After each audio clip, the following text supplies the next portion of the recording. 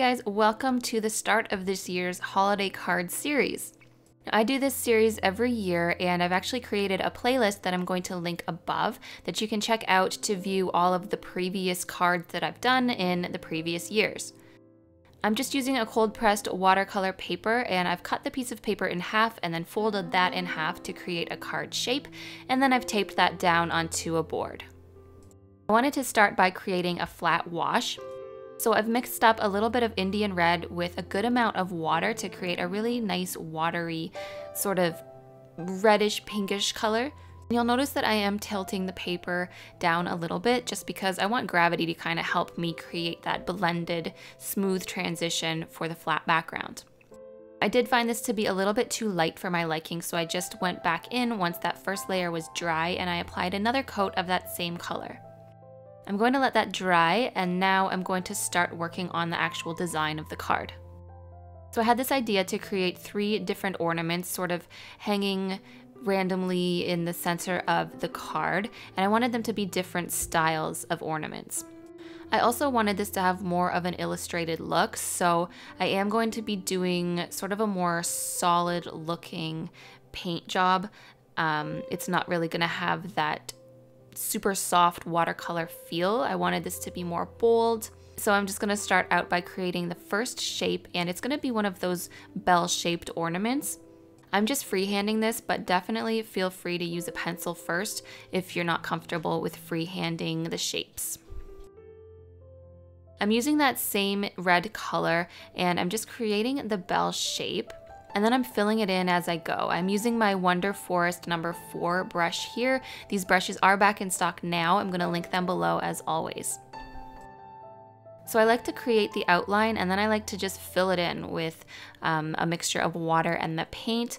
Again, I want this to be bold, so I am using less water and more paint to make it more concentrated. This card is gonna kind of have an old school, retro, sort of whimsical feel when we're done, and you'll see it all come together when I add the final details. Also, when I do these card series videos, I do try to take into account that a lot of you are beginners, and sometimes you want your children or kids to be able to create their own cards as well. So I do try to make these pretty simple, but I always give you room to sort of add your own flair. Okay, so with that first ornament shape done, I'm going to create a second shape, and I wanted this one to be your standard round ball.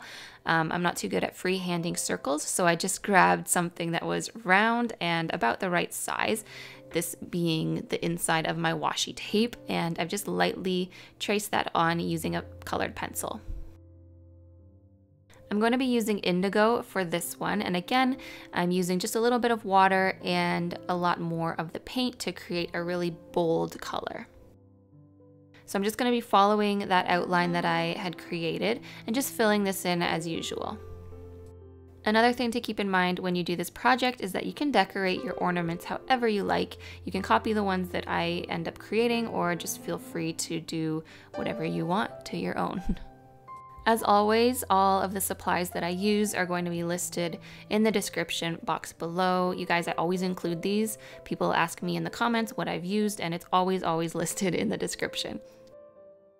Okay, so moving on to the third and final ornament. This one I wanted to be sort of that classic ornate ornament shape. I don't know how to explain it, but basically I've taken a smaller circumference circle object and I've traced that, and then I'm going to create sort of this little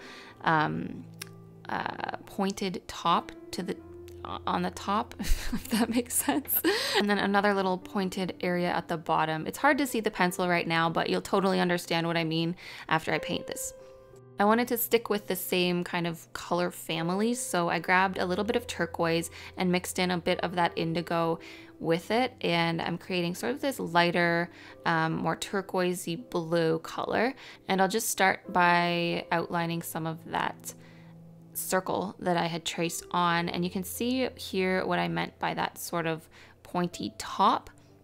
I have absolutely no idea what this shape is called, so if you know, let me know in the comments, because it is super hard to explain.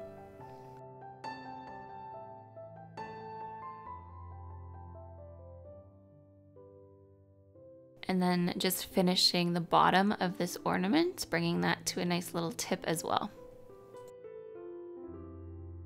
So here is what it's looking like. These are the basic shapes that I'm going to start illustrating off of. But first, these ornaments need little loops so that we can hang them. So I'm just going to take the same colors that I used for the ornaments, and I'm just going to create little circles on the tops of each. I did decide to skip the red one because I want to do something different on that one. I'm actually going to attach a bow to the top of that one, so we'll just leave that one without a hook for now. And now we're going to add a little bit of greenery. So I'm using oxide of chromium, and it is a very pigmented green color. This is from the Winsor & Newton Professional Watercolor line, and it's almost like a gouache consistency. If you don't add a lot of water to it, it is so nice to work with. So I'm just deciding where I want to place those little bits of greenery, and I'm still keeping in tune with this whole retro style and keeping this really, really simple, basically just pulling out some long stems from each of these green pieces. I'm also making sure to keep the tips of these rounded. A lot of the time when I do leaves and things like that, the tips are a little more pointy, and I really wanted this to be roundy and just more whimsical, as I said earlier. So I'm just placing some of those little sprigs behind some of the ornaments. And then on the blue one, I wanted to attach some to the actual string or wire that's gonna hold up this ornament. So I'm just kind of estimating right now where that little string is going to go. And I'm imagining where the leaves would be placed.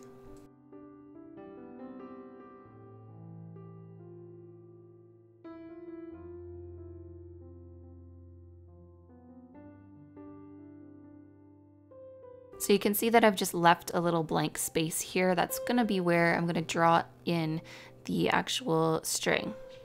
I'm just going to grab my number 5 micron pen, and really simply, I'm just gonna create the lines that are going to hang the ornaments.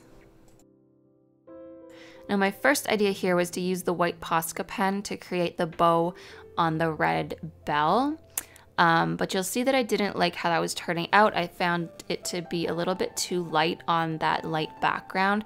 So I decided that since this is Christmas and holidays, I would use my Core Watercolors Iridescent Gold watercolor paint. I love this paint. I've used it in a bunch of my other holiday card series videos, and I love how it turns out. So once again, I'm just using that whimsical style and creating this little bow at the top of the bell. The nice thing about this gold too is the more you layer it, the more opaque it becomes. So you can always feel free to just add another layer if something looks a little bit too translucent for your liking. I wanted to carry that gold throughout the piece, so I'm just creating that little metallic piece that's usually at the top of ornaments as well. I've just kind of scalloped the edge on that bottom ornament. And now we can dive into the Posca pen. If you don't have a Posca pen or a paint pen, I highly recommend you get one. They are so nice for using with watercolor, especially because they're so opaque. I'm just creating little swirly bits along some of these and then some straight lines, again keeping in with that really sort of old school whimsical feel, which really means like really simple designs that are just fun. I wanted to do more of a snowflake pattern on the bottom ornament here, and I really like how this one turned out. I think the white complements each of these ornaments really nicely. And again, pulling in some of that gold to that last ornament, so each ornament has a little bit of gold on it. I just added a couple little polka dots.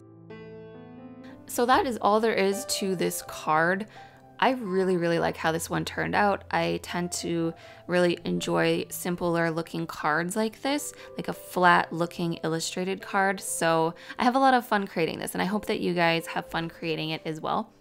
If you do create it, definitely tag me on Instagram so I can check it out. Feel free as well to leave a comment and let me know what you would like to see in this upcoming holiday cards series. And also give the video a like because it helps out the channel a lot and lets more people see my videos. If you're not subscribed, of course, I would love for you to subscribe and hit that little bell notification so that you're notified every time I post. Thank you guys so much for watching, and I hope to see you in the next video.